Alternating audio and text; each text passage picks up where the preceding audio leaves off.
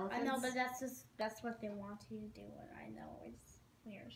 Would you like a row of 45 elephants? No, you don't think that would look good, right? I know, but they don't care. What would you like better? 3, but that's their choice. So Ben, if you could arrange your elephants like this, would it be would you do a row of 45 elephants? Would you do 3 rows of 15 elephants? Or would you do 5 rows of 9 elephants? No, I would possibly do 3.